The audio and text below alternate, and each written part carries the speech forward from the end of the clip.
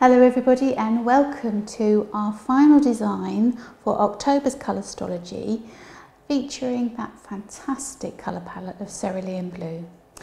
So today we're focusing on a simple vase design. So this simple vase design is so easy to create and totally eco-friendly because we don't use any foam, any tape or anything like that. The light blue tones inspire balance, so it'd be really perfect for encouraging that sort of meditative atmosphere within the home.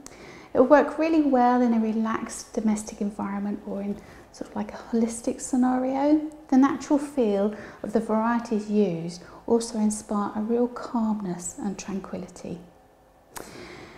So the products that I'm going to use today are very, very simple. Basically, we've got a dyed blue tulip. Now, I'm not normally a massive fan of dyed and coloured flowers, but these are so beautiful. The blue tones actually highlight all the little veins in the petal, so it almost looks like you've got a little ostrich feather plume. They are absolutely magnificent, loving those. Then we've got some blue hyacinths. Now this particular one is called Sky Jacket, really, really pale and subtle. And then just to complement those and sort of bring in those bluey grey tones, we've got some Eucalyptus Cinerea. Then my sundry items, just literally a round vase, which are filled with water, as you can see, and my scissors from my floristry kit. So enjoy!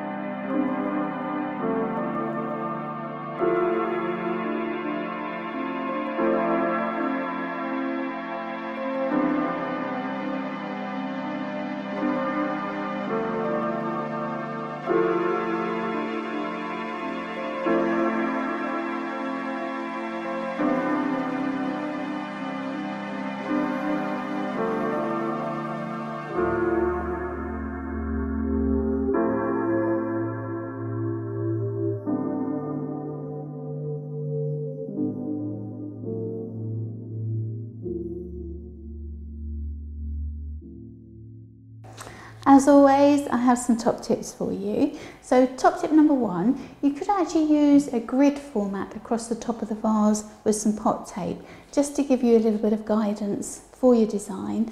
And if also you're not using quite so many stems as I have, then by having a grid, you can actually get the flowers to stand up all on their own. Okay, top tip number 2, you could make it as a hand-tied design first and then pop it into the vase if that's easier for you.